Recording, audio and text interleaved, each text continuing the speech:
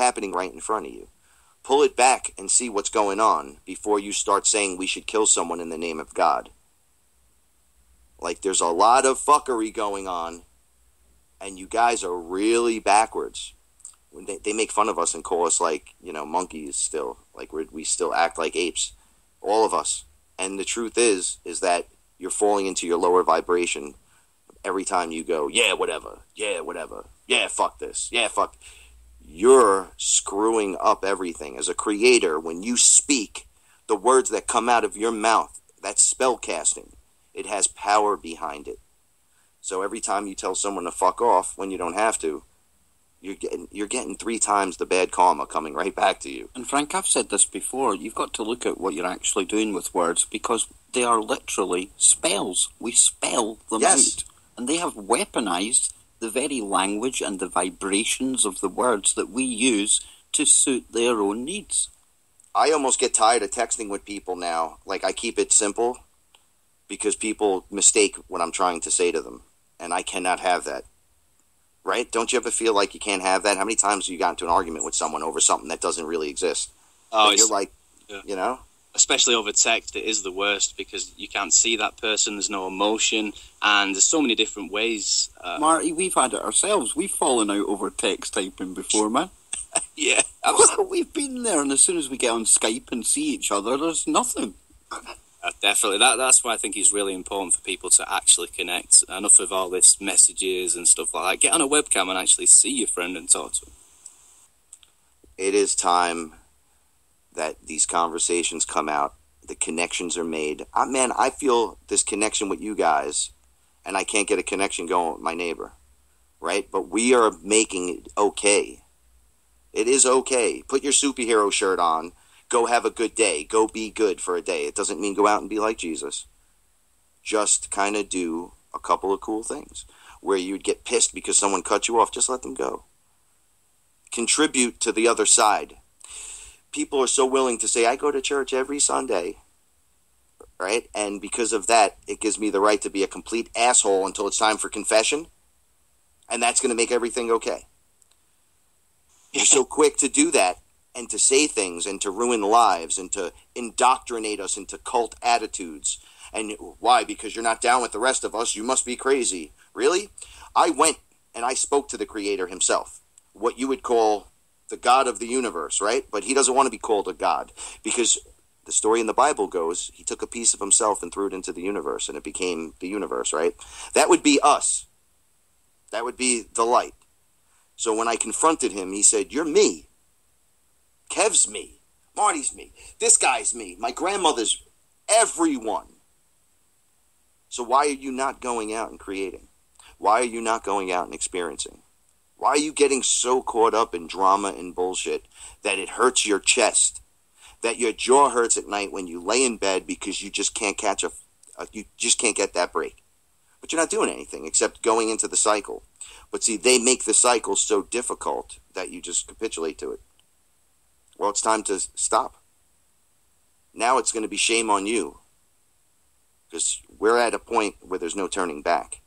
If we're rising into the 5th dimension, if we're traveling through layers in the universe, if we're going through space and time, it's time. What are you waiting for?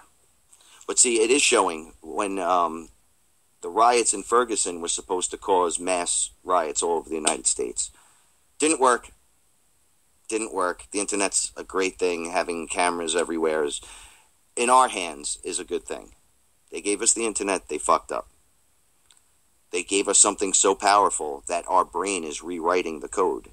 We're connecting to each other through the same equipment that's meant to hold us down. You know, I think how many people, when Roddy Piper died, when his last quote was, "They Live" was a documentary, not a science fiction movie. How did that resonate with everyone that knows that? 1 billion people seen the movie. There's some truth, right? There's got to be something going on. There really is. I mean, there seems to be so many people now in the droves that are just waking up and willing to speak out about things. And it is absolutely amazing in my whole journey of this whole path to truth thing. And I just really hope that it continues at this frequency and this rate, because like you say, this is the time now. Well, that's up to us, right? Do you want to be more? Do you want to do more? Like, what's the reasoning and your intent behind wanting to do what you do? Kev, you said it before. You got to keep humble, man. Right. Why do you think so many people love it? Because we're just guys. We're being honest and truthful. Do you think I want to go out on air and say I drink this root or this vine and I talk to entities that you claim are God and you're killing people over, and they're laughing, draining your energy, and going, oh, we have a creator, someone who knows who he is, and I become a problem to them? But they have to just like, okay, well, all these other people are going to go. And I go, no, they're not. We're gonna shake things up a little bit now, because we've been indoctrinated for 2,000 years at minimum into this religious thing that was the first thing that came out to hold you down, was religion. The system of control, the first religion. There you go. And Frank, unfortunately, that's a terrible thing to say, but it's real. Not everyone is going to make it, and it's not going to be easy either. And sometimes when it's waking up people, we're just going to have to accept that we're going to have to leave them on their paths and move on. Don't fight on every battle on every layer of the onion. The onion has a million bazillion layers, and they all go in different directions, as Popeye would say, down the rabbit hole, deeper and deeper and deeper. It's meant to take you deeper and deeper. I'm like, why would you, this is to the public, why would you put your blind faith into something when I'm telling you, or somebody else could be telling you, and just putting it out there? Look, man, there's actually something that you can take to go see the God you speak of, the people you talk about. Doesn't anybody want to know where they go when they die? This is where you go, because you don't die. It's a big misconception. There's a farming of sorts of our souls, and a harvesting of our fucking flesh on this planet to keep things a certain way. And Frank, who is it that's harvesting this fear, this negative energy? Because this ayahuasca realm, I could be wrong, I've never been there, but it sounds to me like a place of pure love, pure acceptance and tolerance. That doesn't sound like the kind of entities that the elites are working for. It is absolutely not the same entities. The elites are working for thought form entities. Thought form entities are exactly this. We are creators. So you don't know you're a creator. You're like, I'm a human. I'm just a fat guy sitting on my couch. Well, do you believe in heaven and hell? Because you're a creator. What you believe in exists. So when you do these rituals to bring something here, we're going to talk to this thing, you're a creator. You're actually just creating it and bringing it yourself.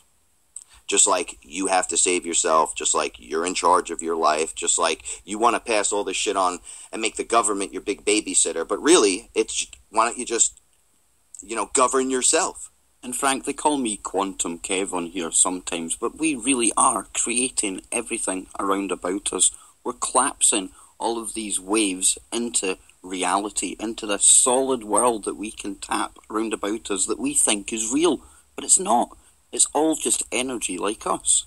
I want to know why people find it so funny if they believe the stories of old, when Greeks and Romans would talk about gods, they would have rituals and speak to them.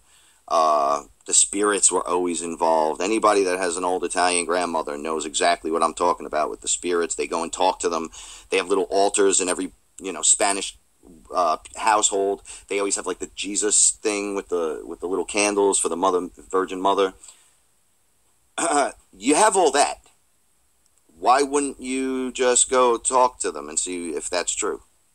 Like, you'll believe in it and you'll be like, for the name of God, kill these people. I keep bringing that up because it drives me insane.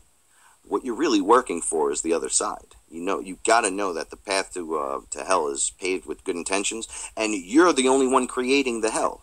And Frank, here's an example of the weaponized language again of what you were on about. And it was Sonia that told myself, Marty, and Johnny about this. You said the word altar there. Now, when you go to a church, you enter by the entrance, and that's an entrance. And by the time you reach the end and get to the altar, your consciousness has been altered. Listen, absolutely. I was shown in one of many of my experiences. All right, God spoke and he said, let there be light, right? Well, if you're a creator, take God out of it, call it creator spoke, and then there was light, and it was good, right? So he opened his mouth, and the words came out. If you're a creator, what do you think you're doing when you're speaking? Oh, wow. Think about this for a second. You really have to zone in on this, and don't take it for the I am God. Think I am creator. I am exactly what Frank is, minus the fleshy Frank suit. We're all the same on the other side, and we're all here together, and we're connected. We're all experiencing it. It's like a hand that goes into the glove and wiggles the fingers. We're the fingers to the guy who stuck his hand in the glove.